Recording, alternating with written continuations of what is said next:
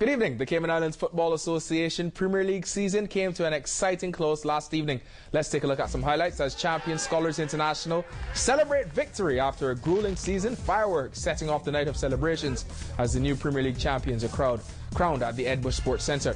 The team sponsor, Paul Campbell, a happy man after the Top West Bay side secured the victory. Here he is giving out prizes to the junior boys and girls team. Mark Campbell, I think it is.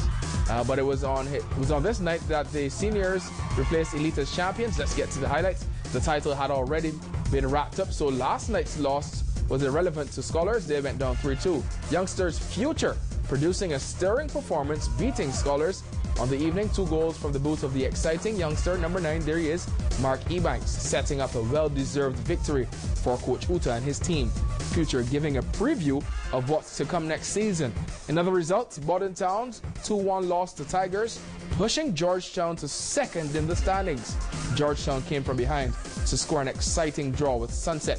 Sunset lost their relegation battle and they will be headed to the first division next year. Former champions Elite as well. They scored a 3-0 victory over Roma, a hat-trick from George Belcher, giving Elite that victory. The FA Cup finals on May 2nd wrap up yet another exciting season of football. Staying with football, the local football association is hosting this week's FIFA and CONCACAF Technical Director Seminar. Cayman is the first Caribbean island to host a seminar for some of the world football programs directors. Technical Director for our national program, Carl Brown, wants to use this opportunity, the 3-day seminar, to forge closer ties with the larger footballing nations. The thing that I love to do is to make a plea for particularly the bigger associations in the regions, how much they can help us.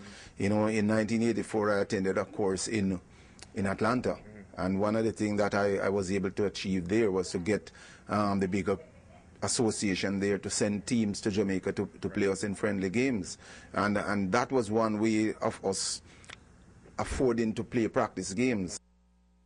Trinidad and Tobago's Alvin Cornell will be FIFA's instructor for the course, which runs from tomorrow morning at the Westin Hotel.